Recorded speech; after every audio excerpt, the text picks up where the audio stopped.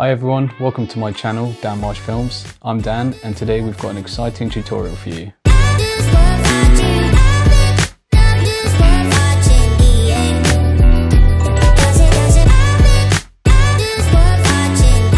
Recently I've been working on a few nighttime hyperlapse videos for some upcoming projects, and I've had several people asking to produce a tutorial video which covers the process from start to finish, including prep, execution and post-production. Night hyperlapses can be incredibly cinematic and visually striking, but they come with their own set of challenges. I'm going to guide you through the entire process, including the technical aspects of shooting hyperlapses through to the planning, execution and post-processing. Just before we jump into the action, make sure you hit that subscribe button and give this video a thumbs up. It really helps me out and will help me to produce more videos like this in the future. Now let's get started. Just before we do get started, I just want to let you guys know that I have put markers in the video, so if you want to jump to a certain section, please do, although I do recommend watching the entire video as this is a process and you might learn something on the way that you didn't know before. First things first, what exactly is a hyperlapse? Well, a hyperlapse is a time-lapse technique that involves moving the camera on the drone between each exposure to create a sense of motion. When it comes to shooting hyperlapses at night, there are unique challenges and considerations. The key is finding the right balance between capturing the beauty of your subject at night and avoiding over or under exposure, camera shake or jarring movements that can simply ruin your hard work. It is also important to create the right amount of motion blur in each image of your hyperlapse. I'll be using the DJI Mavic 3 Cine Pro for my hyperlapse, but these principles apply to all of the DJI drones with the hyperlapse feature. This includes the DJI Mavic Air mini series and some older iterations of the DJI drones. So firstly, on this main screen you can see the shutter button, and just above that shutter button is this little button here, and what that shows us is what shooting mode we're in. So if you click that, what you're going to see is all the different photo modes and video modes. Click hyperlapse, which is the stopwatch looking icon, and then under that you have 4 different options, which is free, circle, course lock and waypoints, and I'm going to go through each of these in more detail further along in the video. Firstly, let's discuss an overview of the settings and technical details so we have a better understanding of what is required to produce a good hyperlapse before we get out shooting. For your camera settings, we have the options to change ISO, shutter speed, and depending on what drone you're using, the aperture. Some DJI drones don't have the option to change aperture, such as the Mavic Air or Mini. However, don't worry, as it's not imperative for hyperlapses. We'll start with the ISO. As we're shooting at night, you'll want to set your camera to the native ISO. ISO is the sensitivity amplification of the sensor. The higher the ISO number, the more sensitive the sensor becomes, which makes the image brighter. However, in turn, this adds noise to the image. You may have seen noise before, those horrible static looking speckly dots we see flashing, which quite frankly look odd and distracting. Basically, it's not desirable to push the ISO, and if we can avoid it, it will have a much clearer, professional looking image. We can do this by setting it to the native ISO. Native ISO refers to the base or default sensitivity setting of a specific digital image sensor in a camera. It is the ISO setting at which the sensor operates most optimally to capture light without introducing additional electronic amplification. On all the DJI consumer drones, the ISO should be set to 100 as this is the native ISO. If need be, we can increase this once we have our other settings dialed in. Next is the shutter speed, also known as exposure time, which refers to the amount of time that a camera's shutter is open, allowing light to reach the camera's sensor.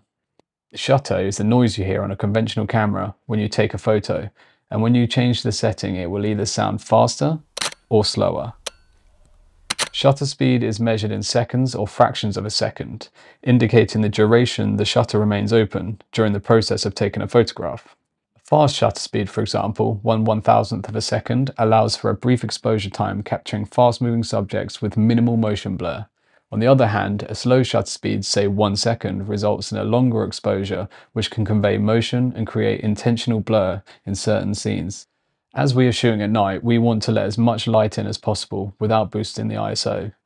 This also adds those beautiful dynamic light trails that we see in night time lapses. If we don't add this, we get a horrible jarring effect, not the smooth flow of motion through the scene, which is what we want. I have found the best time for drone hyperlapses is between 0.5 to 1 second. Normally, when you shoot with long exposure, you would do so on a tripod as you need the camera to be still to avoid a blurry image. In this case, our drone is going to be taking the photo and often will be blowing around in the wind, so we need to be wary of that when using a long shutter speed. And therefore, I would not go any longer than a second, and in more windy conditions, I would opt for about half a second. Finally, we have aperture. Not all drones have this, so don't worry about it if you can't change it. The fixed aperture on DJI drones is f2.8. This is basically wide open for all of the DJI drones, and this is what we want to allow as much light into the camera as possible. The lower the number, the more open it is, so f2.8 is the best setting for this. If you can change the aperture, sometimes it could be beneficial to shoot at f4, as I found this is the sharpest aperture on the Mavic Pro series of drones. However, you will likely need to sacrifice this for the addition of ISO.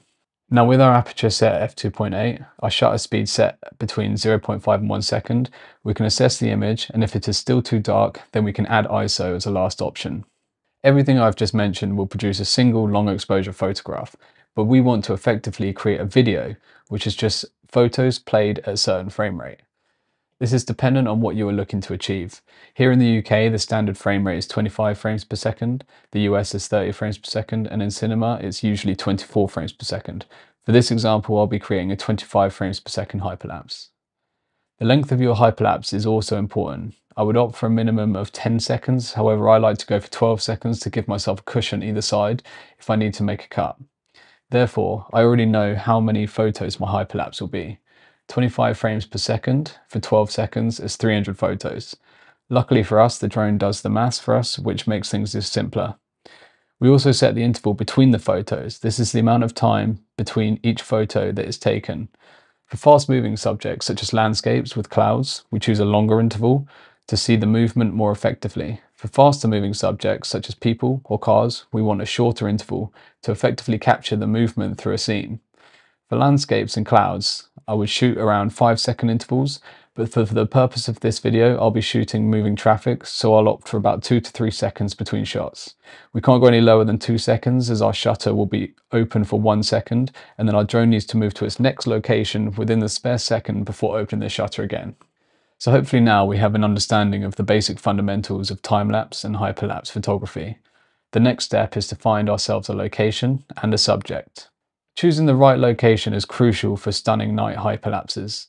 Look for places with interesting city lights, traffic, or unique features that can add depth to your shots. I often start my search on Google Maps. Once I've found a suitable candidate, I usually drive to the location and check them out in person. This is to suss out the lighting, make sure there is good movement and focal points in the scene, as well as checking for potential hazards. It's important to remember, always prioritize safety. Check your local regulations regarding nighttime drone flights and be aware of your surroundings. Now that we have our gear and location set, let's plan our hyperlapse sequence. Think about the duration of your hyperlapse, the framing of your shots, and the overall movement you want to capture. Again, for this I often choose the shot I want before I'm in the air. This is crucial because hyperlapses take a long time to shoot and often use an entire battery. For this reason, if you know the shot before you even turn the drone on, you'll save yourself a lot of battery, meaning a safer and more efficient flight. Make sure your drone's firmware is up to date and calibrate your drone as needed. Check for any obstacles in the area and take note of your surroundings. Remember, safety first, fly your drone responsibly, especially at night.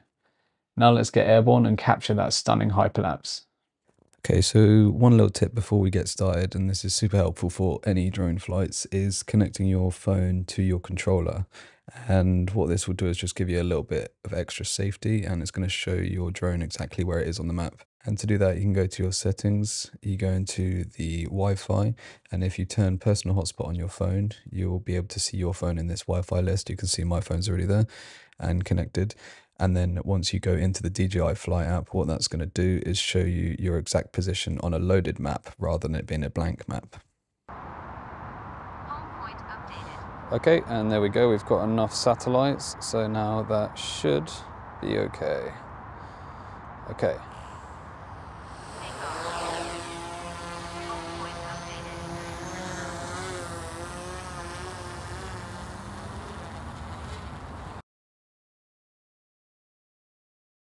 Okay, so now we're ready to talk about some of the specific settings that you need to set. And you can see in the bottom right corner there is a camera icon with Pro. Make sure this is selected because this will allow you then to make the changes that you need to set. If it's set in auto, you can't really change that much, so make sure it's set to Pro. The second most important thing you have to do is change the format of the photos you're taking into RAW. And I would do this regardless because this is going to give you the most flexibility when we come to edit the hyperlapse in post-production. So always make sure that's set to RAW. With white balance is a bit of an open question. There really isn't a right answer at nighttime photography. It just depends for the look you're going. Because we're shooting in RAW, we can be pretty flexible with that because we can recover most in post. If you aren't going to edit it and you just want to use the MP4, which the drone's going to produce, then I would set this before to the kind of color you're going for. Obviously, if you want a warmer, more yellow, warm kind of look, then you want to set it to a higher Kelvin. If you want a more blue, kind of cooler look, then set it to a lower Kelvin. Because I'm shooting in RAW, I just set my white balance to 5500. That's a pretty neutral white balance. And it just means I'll be able to recover as much as possible then in post as I'm shooting in RAW format. I also set the aspect ratio to 4:3. This is really important because that way you utilize the whole sensor. And as we're going to be stabilizing it, you don't want to crop that sensor either. 16:9 will actually crop the sensor. So make sure this is set to 4:3. And then what that's going to do is give you more room to stabilize the footage in post-production. Okay, so now it's time to dive into the camera settings, and you want to make sure all of those autos are unticked so you can change them. And I'm going to change my shutter speed to 1 second. And then when you see I adjust the ISO, it's going to lighten or darken the image. 400 looks about right. I wouldn't go any higher than that. If I could go low, it would be better. And then obviously my aperture is set to f2.8, which is as open as it gets. And then just take a test photo, and this is going to save you a lot of time just to make sure you're getting the look you want. And you can see from here I've got the lovely light trails. It's exactly what I'm going for in my look, so I'm pretty happy with those settings dialed in, and I'm happy now to start the hyperlapse. To go to the hyperlapse, remember, just go to that little icon above the shutter button, click hyperlapse, and we are going to start with Waypoint. So Waypoints is by far my favorite method of shooting in hyperlapses. I think it just gives you the most flexibility and creative options to be able to get a unique look and move within a hyperlapse. And what it does is it allows you to set points at which your drone will fly between, and it will do automatically kind of manually adjust between those points. So you can see here, I'm just going to fly to my first point, just set the focus, and you can see you can set the pitch, you can set where the drone is, you can set everything. And then if you click add waypoint, so that is now where my drone is going to start or finish. And then as you can see, I'm going to move around the roundabout. And while doing this, I can change my angle, I can change my height, I can change the pitch of the gimbal. So I want to kind of reveal what's going on behind the roundabout. So I'm losing altitude.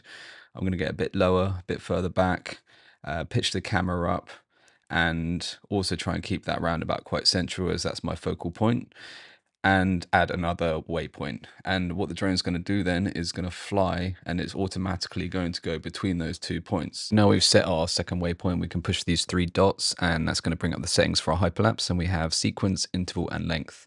And as mentioned before, the length of the video, we want it to be between 10 and 12 seconds. So I'm going to pick 10 seconds in this instance. And then sequence is a very important setting. This is basically the order in which your drone is going to complete the hyperlapse. You're basically telling your drone which waypoint you want to start it at. In this instance, I'm located between the 2 waypoints, so it doesn't matter too much. But this can be very handy if you're flying a long way from your start point, and in which instance I would set your first waypoint, the one which is closest to you, then fly to your furthest away waypoint, and then you can set the sequence to reverse, and that avoids the drone having to fly all the way back to you to start the hyperlapse to fly to the second waypoint and then bring it all the way back. So this is just a good battery management tool. So just while this hyperlapse does its thing, it's worth noting you can see these corner markers around the screen, and it's a really handy feature because that's doing is showing you your crop area. It's like a bleed mark. So when the drone comes to stabilize after, it has to crop in on the image, and those are your kind of safety lines. So always make sure you keep your subject within those lines and use them as a safety guide. Anything which comes outside of those lines is likely to be cropped in the stabilization process, either when the drone does it in body or when you come to do it in post-production, which we'll talk about later. Now we can see the end result of the hyperlapse, and the first time is without stabilization and the second one is with stabilization I've done in my editing software. And you can see Waypoints just gives by far the best results. We'll compare all of them at the end, but it's just smooth, and that's, I think, because we have the most control over the drone. We're not letting it do anything or choose any of our settings, and for that reason it just yields better results if done properly. Next, we are going to look at the circle method, and this is my second favorite method just because it keeps things simple. The drone does a lot of the work for you.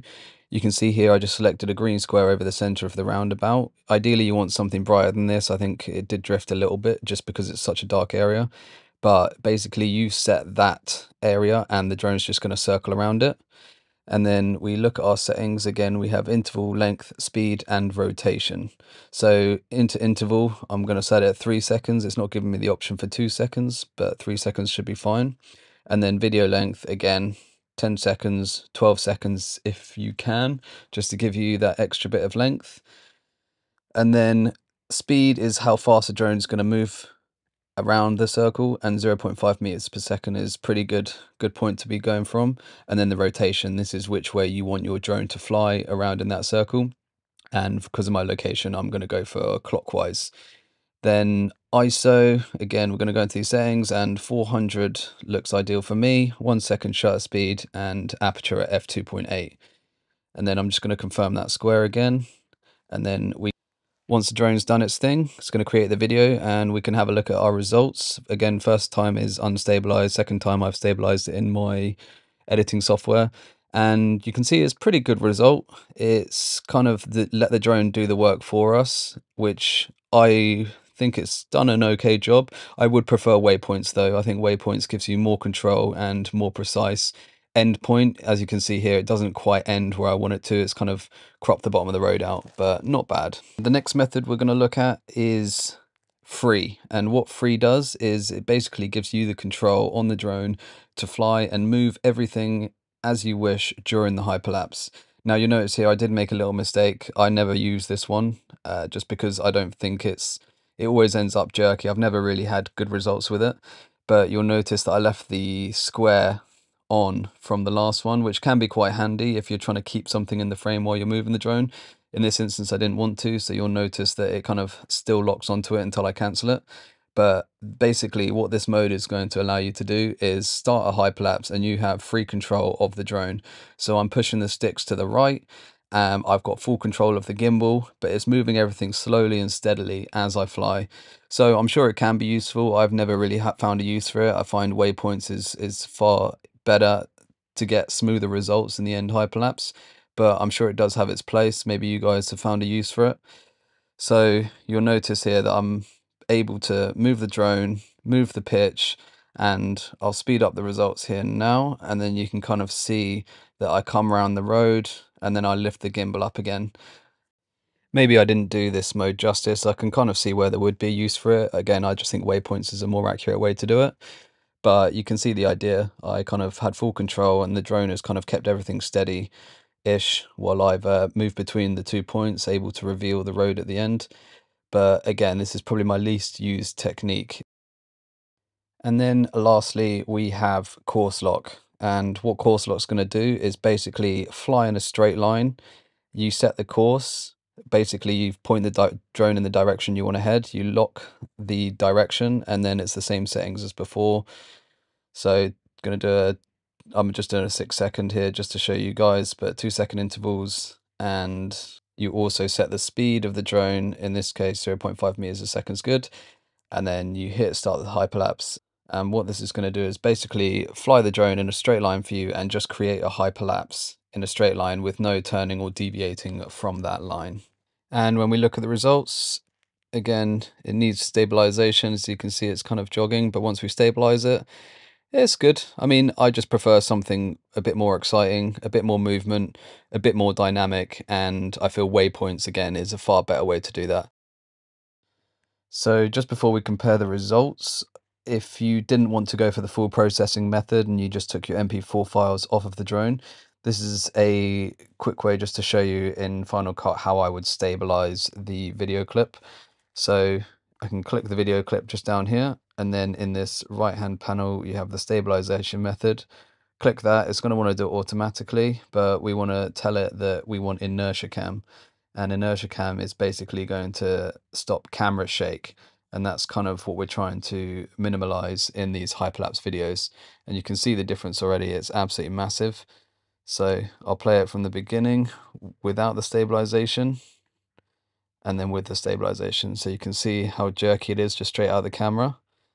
It's kind of shaking all over the place. And then if we hit the stabilization method, look how beautifully that has managed to stabilize it. So if you didn't want to do the full processing method, that's a pretty good way to get good results out of the camera. Just looking back on my results, one of the best is the circle method. This is the least favorite, but I don't think I did it justice, unfortunately. I think it does have its place, but I just need to refine it better. This, I think, is my favorite Waypoints just because we had the most control over it. It's nice and slow and steady, everything's smooth and keeps everything where I want it to be inside the picture. And the straight line does a good job too, but just kind of lacks any sort of excitement. So I think the trick with these hyperlapses is choose minimal motion, choose smooth motion, and I think you best yield those results through Waypoints. It just gives you the most control to be able to set your in point, your out point, and that's why it's my preferred method, because it just keeps everything nice and smooth and it just makes the whole post-processing so much easier. Back at the editing desk, let's dive into post-processing. Now we're ready to edit our hyperlapses. We can plug our SD card, or in my case, the SSD, into the computer, and we come up with these two files here. So we're going to go into DCIM. Now, if you just wanted the MP4 files, you just wanted to save yourself the hassle of editing, you can go into your DJI files and you'll see the processed MP4 file that the drone has created. And that's good to go, but what we want to do is take this a step further and create the hyperlapse ourselves to give us more control. And we're interested in this folder here called Hyperlapse. And inside you'll see there's a series, and in each one of these we can open one of those up, and yep, you can see our raw images. And this is just a series of hyperlapse photos that we want to edit. And I suggest it's a good idea you save your hyperlapse files onto your computer or onto a hard drive, and that just means that you have a backup of them ready to go. So I'm going to do that, and then we're going to import them into Lightroom. Okay, now we're ready to import our photos into Lightroom. You'll notice I'm using Lightroom Classic. I just prefer this version. So we're going to hit import, and then we're going to find our hyperlapse sequence, and you can see it's here. And then you can see 250 photos.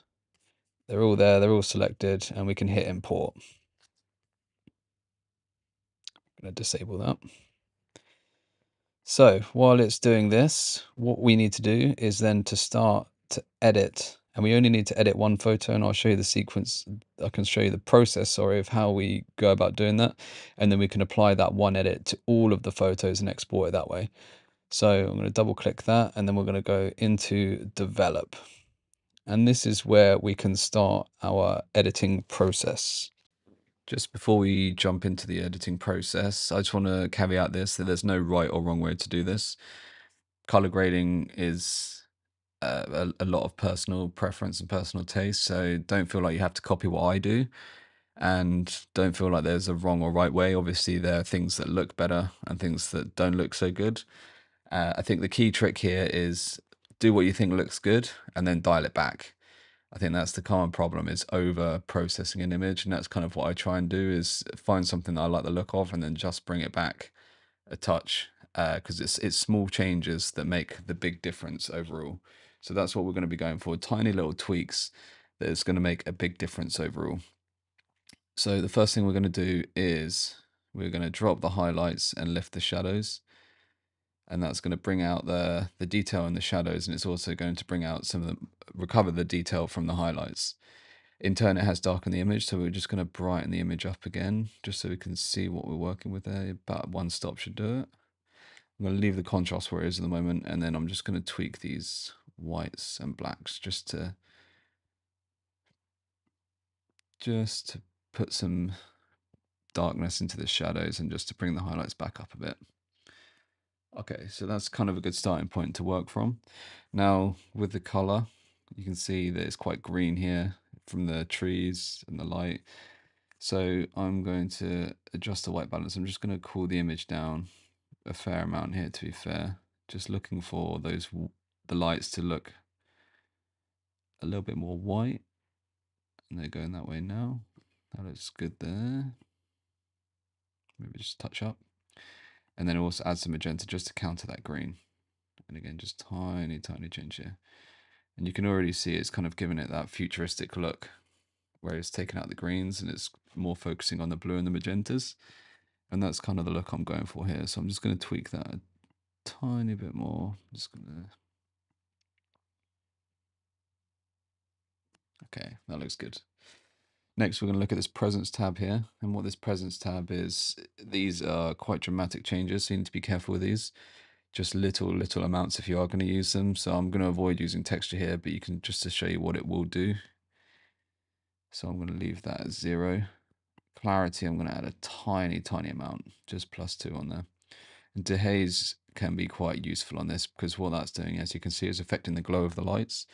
And I want to kind of create a bit of separation from those reflections on the road and the car lights. So I'm just going to add about +7 on that. That looks good to me. And then we do want the colors to pop, so I'm going to add some vibrance to that. We're going to go about there. And then I am going to desaturate it just to counter that change I just made there, but not by much. Okay. Now we're going to move on to tone curves. So I'm going to start with the red versus blue and just going to add a control point. Just click on the line, one in the shadows, one in the highlights. And I'm just going to pull the shadows a touch into the blue. And I'm going to counter that with an S curve and putting the highlights into the red. So I might just play around with that positioning there. Okay, so again, just small changes. And then we're going to go into the greens. And the greens, you know, we can see a lot of that is coming from the shadowy area. So I'm going to pull that down into the magenta. Not too much, just a touch. And counter that again, just a tiny amount into the greens. And then do the same here. I'm just adding S curves to all of them. So, just there. Just creating a bit of separation between the colors in the photo. Okay, so it's getting much closer. There's still things I don't like about this image, which we're going to fix as we move on. So we're going to go to this color mixer tab now. I'll click on this all tab here. And then that gives us control of all of them at one time. So this is allowing you to change the hue, saturation, and luminance of each color. And the hue is basically what color that color represents. Saturation is obviously how saturated that one is. And the luminance is how bright that color is. So we can straight away take a look that I'm going to try and make my reds a bit warmer. You can see down here they're looking a little bit magenta, so if I add a touch of orange to those, that should help with that.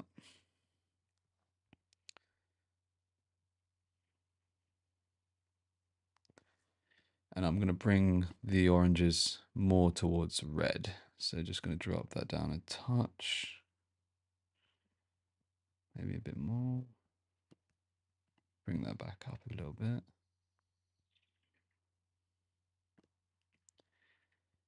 I'm going to leave the yellows, the greens, the aquas, but I am going to make the blues move more towards the aqua just a touch. And you can see what that's doing just down there.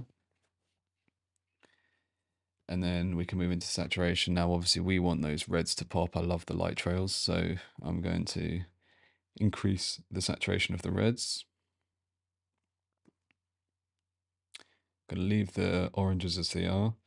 The yellows I'm actually going to desaturate, just because you can see what it does to the trees down there. You know, if I bring it all the way down, you can see.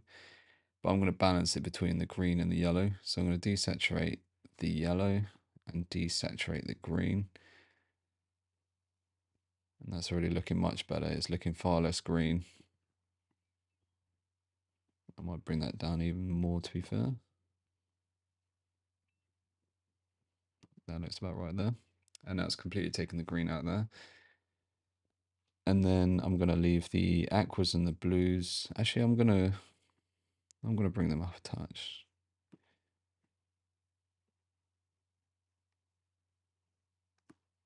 Good stuff. And then I'm going to desaturate the purples. You can see what that's doing. I don't like the look of the purples in this photo, in the sky especially. So I'm going to bring those down. And the same with the magenta as well, just to make those reds pop a bit more. And then we're going to go to luminance here, and I want the reds to pop. So I'm going to, you can see what that's doing, is kind of making them brighter. So I'm going to move that right up. Oranges, yellows, and greens I'm going to leave where they are, but the aquas I'm just going to increase them just a touch. Actually, I quite like the look of that, so I'm going to keep moving with that. And I'll do the same for the blues as well.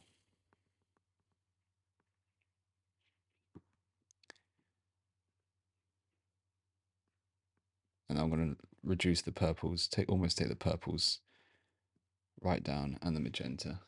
Actually, I'm going to leave a bit of magenta in there. Okay, so we're looking much better. Now, because we've pushed the image quite far, we can have a look down here. I'm just looking how, or for any areas where the image might be degraded, and it's actually not looking too bad at all. So normally I would actually look at reducing some noise in it, but actually we haven't pushed that too far at all. That's the key of not pushing an image too far. We've actually avoided using or needing to use noise reduction. So what I might do is just come back up the top here, and I'm just going to tweak a few of these again, just to make the image a touch brighter there. Leave the contrast and just reduce those highlights again a bit more. It's always good just to come back to this tab just to play around with what you changed before, as with all those color changes, you might just need to adjust a few of them. And I think that looks pretty good. So, I mean, we could spend a long time on this. I'm pretty happy with where that is now. So, you know, like I said, it's little changes that make the big change. Obviously, we could keep going with this, and I could adjust the colors more, but that's kind of just a basic introduction of how I would adjust the colors in my hyperlapses. So now we can go ahead and export that. First of all, sorry, we're not going to export it just yet. First of all, we're going to click on this library tab. We need to apply this to all of the images, and then click on the grid view down here. And then we've just edited this image here. We want to edit all of these photos, all 250. So what I'm going to do is push Command A on a Mac, or Control A, I think, on a PC. That's going to select all of the photos. And then just down here, there's the Sync Settings button. Make sure you select Check All, and that's going to select all of the settings you've changed. And then when you push Synchronize, it's going to paste the settings onto all of the photos. So now it's done that, let's just have a look in this photo, and just waiting for it to load. And so you can see there the changes have been posted to that now, so that's good to go. So we can go back to our grid view, and then we're going to have to export all of these images. So we go to File, Export, and then we want to choose which folder we want to go in. I've already created another hyperlapse, so I'm just going to change this to hyperlapse 3. I'm going to call this hyperlapse roundabout. And then it's really important that you have in this sequence custom name, you select sequence. And what that's going to do is start number is going to be 1. So you can see it's hyperlapse roundabout 1. And this is going to make it easier to create the video. So start number 1, and then it's just going to name each photo hyperlapse roundabout 1, 2, 3, 4, etc. So now we've done that, we can hit export. And now we just wait for our photos to export into that file. So once they've done that, I'll meet you guys in Photoshop. Now we're ready to open our hyperlapse in Photoshop, and this is where we're going to render all of those images into a video file. So I'm going to select open, and then I've found my hyperlapse MP3 folder here, which I saved from Lightroom, and you can see I've got each individual image here in this file with a number after telling me that it's in sequence, so 1, 2, 3, 4, etc. And to import that as a video into Photoshop, it's really important you push this image sequence here, have that checked, and then when I push open, it's going to open a video file. Before I do that, it's going to ask me about frame rate. As mentioned before, I'm in the UK, so I'm going to go for 25 frames a second, but this is completely dependent on where you are and what you want to do with the video. Obviously in the US, you might want to go for 30 frames a second. If you're doing something for a cinema timeline, then it might be 24 frames a second. But in this instance, I'm going 25 frames per second. That's what I usually work to. And then hit OK. And then you can see here we have our first image and this timeline here at the bottom. So it's basically just created all of our images into a video. And if I hit the spacebar or the play button, you can see that it's going to go through each image and effectively play each image as a video. It's a bit laggy, but that's quite normal. So now we just want to export this as a video file. So to do that, I'm going to go up to File, and then Export, and then Render Video. And then when I hit that, it's going to come up with all of these options. So we're going to save that as roundabout hyperlapse. Select my folder where I want to save it. And then this here, you can have all your settings here. H.264 is fine, high quality. And I want to set the size to the document size. Obviously, it's not great out there. Let's try. Our document size is set. Frame rate is going to be 25 frames per second. That all looks good, all frames. And then we can go ahead and click render. Now, this might take a bit of time. It's going to basically just create all of those images into one single video file. And once we have that, we're going to open up Premiere to stabilize this. You can use any video editing software. If you want to see how I did it in Final Cut Pro, you can look back in the video and you can do the same thing in there. But just to get a bit more flexibility and a bit better results, I do use Premiere and the warp stabilizer in Premiere.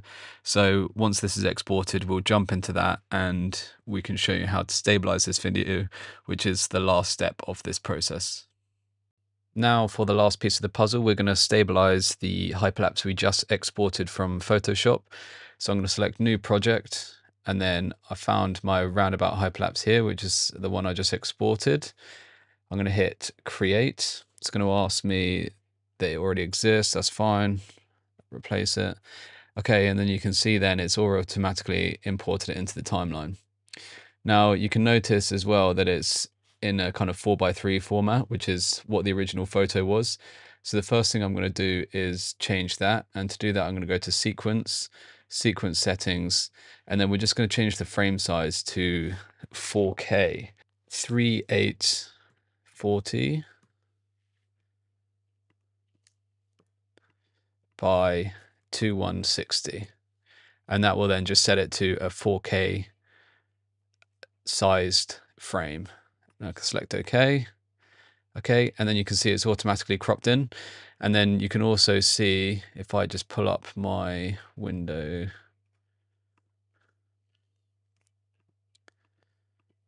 So if I select that clip, and then you can see here when I play around with the scale, you can see that it's all still there.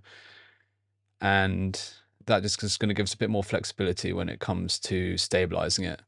So to stabilize it, we're going to look for the warp stabilizer effect. So I'm going to go under effects, search warp stabilizer, and it's just there. And then I'm just going to drag that and drop it onto the clip. And then it's going to start to do its thing here. You can see here as well, it's analyzing the video. It's going through each frame, tells you how long's remaining, and then it's basically just going to do the hard work for you and stabilize it. So we'll just wait until that's completed.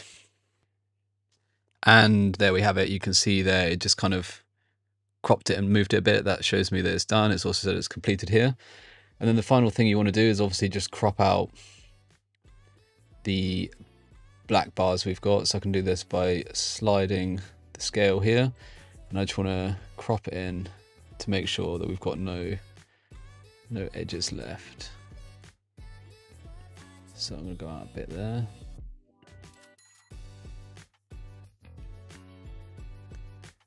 just there looks good. And I'm also just going to move the frame up to center the roundabout, bring more of that road in, and there we have it. And then finally we can export that. So I'm going to go to export, rename it to what you want to name it.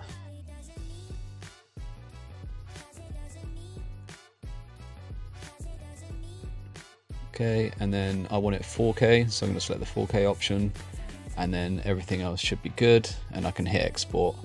And then it's just going to do its thing, and I'll show you the final product once it's completed that. Once it's exported, you guys can see the final result. I'm pretty happy with that. All that hard work has paid off. I know it was a long video today, but I really hope you guys found that worthwhile. And there you have it, a comprehensive guide to creating stunning night hyperlapses with your DJI drone. Let me know in the comments if you have any specific questions or if there's anything else you'd like me to cover in a future video.